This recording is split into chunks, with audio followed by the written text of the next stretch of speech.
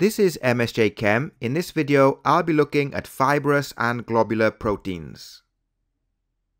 Let's start with fibrous proteins. Fibrous proteins are elongated molecules in which the secondary structure, that's the alpha helix or beta pleated sheets, forms the dominant structure. They are insoluble in water and form structural components in the body. Here we have collagen, which is an example of a fibrous protein. Next, globular proteins. Globular proteins are spherical molecules that are soluble in water. All have tertiary structures and some have quaternary structures. Here we have an example of a globular protein, which is hemoglobin.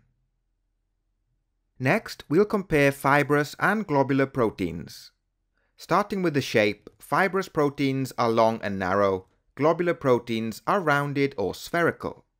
Next, their role. Fibrous proteins are used for strength and support.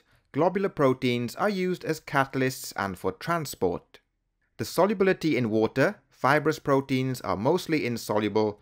Globular proteins are mostly soluble. Sequence of amino acids. In fibrous proteins, there is a repetitive amino acid sequence.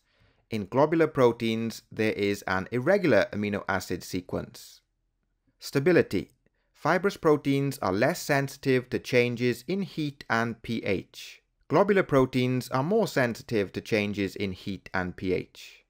And finally, some examples. We have collagen and keratin, which are examples of fibrous proteins. Hemoglobin, insulin, and catalase are examples of globular proteins.